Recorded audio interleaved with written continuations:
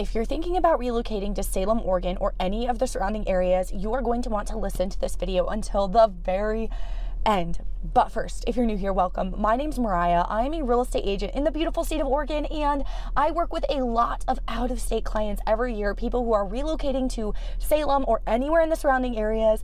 If that's you, by the way, don't hesitate to reach out. I'd love to work with you as well. I'll put my contact information below. Shoot me an email, and I'd love to get a Zoom call with you on this schedule. But because I work with so many clients that are moving to our area, and most of them actually move here and they close on their home without seeing it first. So we go through the entire home buying process from start to finish without them being here. It got me thinking, and I was thinking, what are the things that if I was going to be moving to another area, relocating to an area that I've never been to before, what are the things that would be most important for me to know or ask about before moving there? So I thought through that, and I'm going to give you guys some answers today that if you're in that situation, you're probably going to be thinking as well. I am sitting in my car sweating right now, by the way.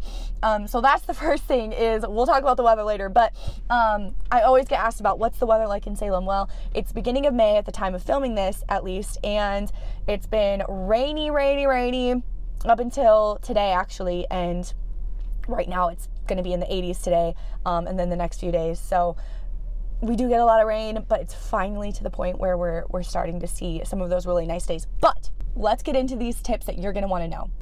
The first question that if you are considering relocating to this area, you're probably wondering is, where is everything located? Nobody wants to buy a house expecting to be centrally located, and then they find out that they're actually a 20-minute drive to everything. Nobody wants to be in that situation. I think it's really important to have those clear expectations up front before you start house hunting here in Oregon, even if you're house hunting virtually, which we can totally do for you, is just knowing a general idea of where are things located. The way that you can find this out is, one, we do have a whole playlist on our channel sharing everything you need to know about Salem, the surrounding areas. I won't get too into this in this video because I don't want to be redundant. I'll just point you to those videos where you can hear about like Salem explained, every different side of town, as well as a lot of great towns on the outskirts of Salem.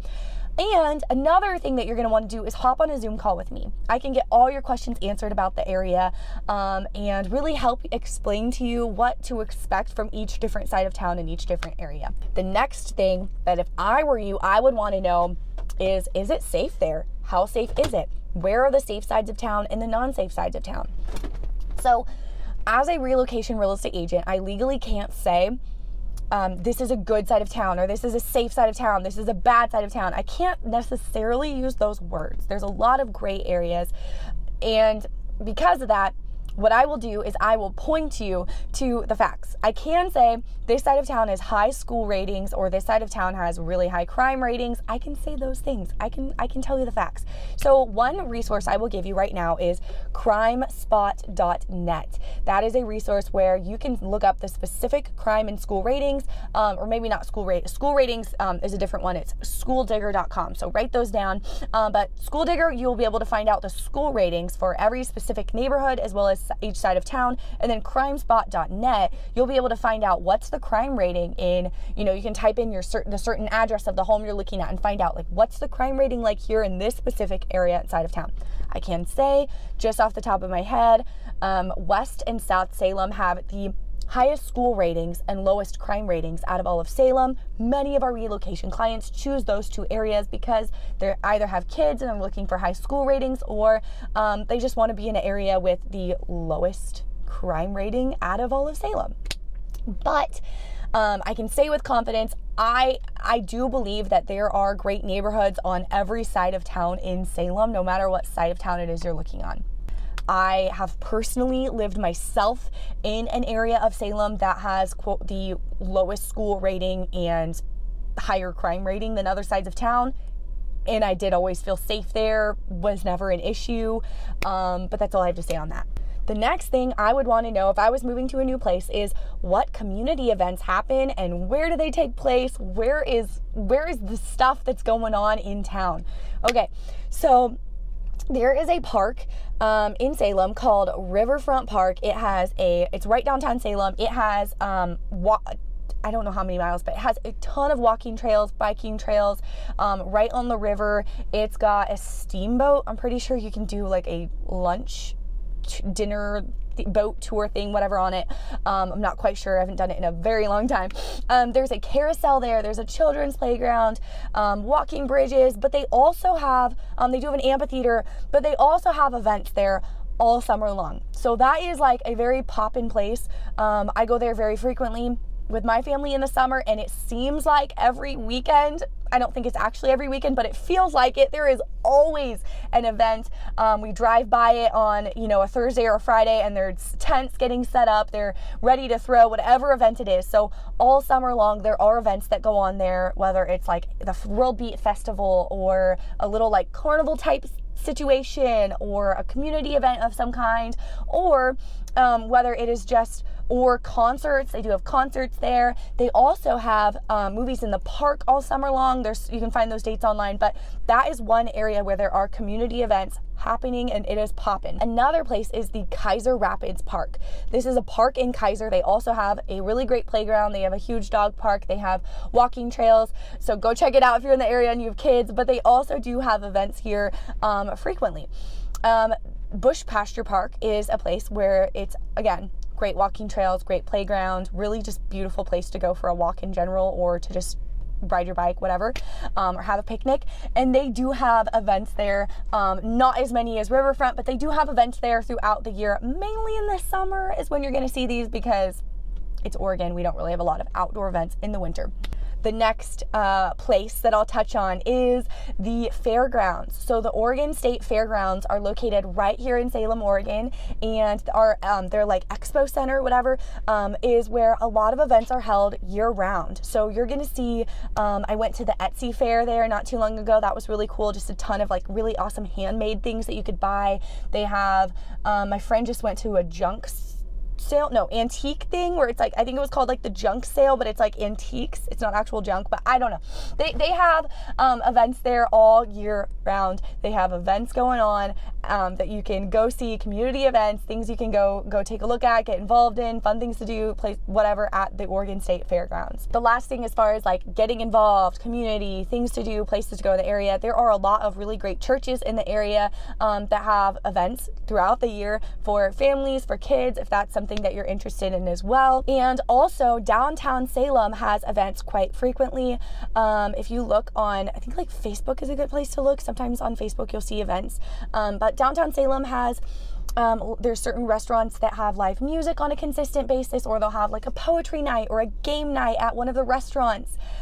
There's also a handful of bars that are in Salem, and they're not necessarily downtown Salem. Some of them are, but some of them aren't downtown Salem, but they also have events. They have live music. They have artists that come and travel and will stop at that bar and have like a show there. So there are definitely events going on in Salem, but you kind of have to look for them, if that makes sense. And then of course, Portland is only an hour drive from Salem, and there are many, many more events going on there than in Salem all the time. So yes, you got to do there are lots of events. You kind of have to do your research and to be involved, but there are a lot of events here in Salem and a lot of great things you can be involved in the community. The next thing I would want to know is, what is the weather like and when is the best time to visit? Okay. Well, guys, it is the beginning of May at the time of filming this, and I am in my car, and it's quite hot outside right now. If you were to go outside, it's, I believe, in the 80s today. And up until now, though, like all of April, it's been pretty rainy. And it's been now, like I look at the calendar, the upcoming weather, it is all sunshine within the next 10 days. But after that, we could totally get rain again. Who knows? I always say we're really never safe as far as like out of the rain season until after June, I say. 4th of July is usually pretty hot. Usually. We've had rainy ones, obviously, but usually it's pretty rainy off and on, but we'll also have nice days in the spring here and there, like today. And then our real summer in my brain, like if you were going to plan a wedding here in Oregon and it's going to be outside and you want to make sure there's going to be no rain, I would say July, August, or September are your dates. July, it gets warm. August and September, and this is for the Salem area. Obviously, different parts of Salem are going to have different weather. July, August, September, even October, the last few years, I have been like sweating while I'm at the pumpkin patch, ready for the rain to come because I want to wear my fall clothes. So, but then after, you know, October, once November comes, it's pretty much back to being colder, and rain. We don't get a ton of snow in Salem. At least we'll have a couple days of the year usually where it's like frosty, everything shuts down, everyone freaks out. It's this like huge deal because we don't really get snow here. We've had, you know, snowstorms throughout my life living here, but usually we don't get a ton of snow. If we get anything, it's more like frost or a few days of ice, and then it goes away. As for the best time of year to visit, I think fall in Oregon is so beautiful. Fall in Salem, I'm just gonna end it there. Fall in Salem is so beautiful. There's so many neighborhoods. Go drive through Candelaria, go drive through Laurel Springs, go drive through the Bush Park neighborhood. All those neighborhoods during fall, they just light up and are so beautiful with all the trees and the leaves and the colors. It is unmatched. So I really love fall here. I'm a little biased though. I think that it really just depends on what works for you if you're wanting to visit before you buy something here. The last thing I would be asking if I were you is there anything to do in the area with kids? Yes, there is. We have, just off the top of my head, there's a theme park called Enchanted Forest, just outside of Salem and Turner. I still consider it Salem. It's like right there. So that's pretty fun. We have the Gilbert House Children's Museum. It is open year round. I think it's a lot more fun in the summer, or the fall if it's not raining, so you can go outside as well there, but they do have, you know, a lot of things to do indoors. We have the Oregon Zoo is only about an hour away. I'm going there tomorrow. That's in Portland. We have quite a few things if you're willing to drive to Portland. There's a lot more. It opens up a lot more options. But right here in Salem, there's a trampoline park called Get Air. There's a handful of like indoor playgrounds, like for toddlers and kids in general, that are nice because in the winter when you're stuck inside, when you live here, you can't really, I mean, you don't have to be stuck inside, but it's a lot harder to go out. Just because you don't want to be rained on. And so they have, we do have a handful just right here in Salem of indoor playgrounds that also have like coffee shops. So you can sit and drink your coffee, get some work done, and enjoy that, you know, your kids can enjoy the indoor playground as well. So we do have some things like that. I feel like we have a decent amount of things to do for kids for the size of the town. I'm the kind of person that I wish there was more to do because I like going places, I like having fun, I like things to do and don't really like to be home a lot. But for the size of the town, you kind of have to have that expectation. You know, this is not a town with a population of 500,000 people or 1 million people. This is a town of, I think we're at like 175,000 people right now at the time of filming this. So you got to have realistic expectations for what you're getting yourself into, but there are definitely things to do.